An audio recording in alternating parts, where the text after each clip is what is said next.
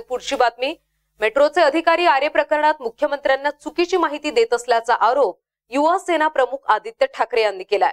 जन आशीर्वाद यात्रेसाठी अंबरनाथमध्ये आले असताना त्यांनी पत्रकारांशी बोलताना हा आरोप केलाय. आरेमध्ये फक्त झाडच नव्हे तर बिबट्या, अजगर आणि इतर अनेक दुर्मिळ प्राणी संपदा आहे. त्यांचं यामुळे मोठं नुकसान होणार असल्याचं आदित्य ठाकरे म्हणाले.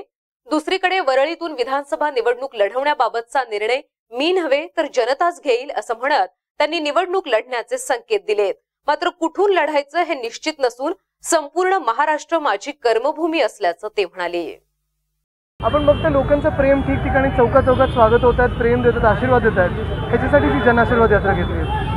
साहेब काय वाटतं यावेळेला महाराष्ट्रात कशी काय स्थिती असणार? महाराष्ट्र भगवा पुन्हा एकदा होईल ही मला स्थिती दिसते.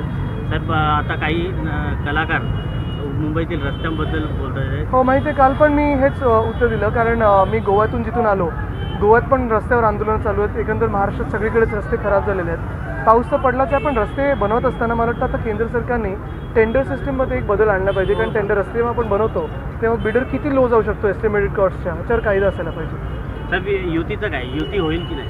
मला वाटतं महाराष्ट्र भगवा येईल आपलं दिसतंय.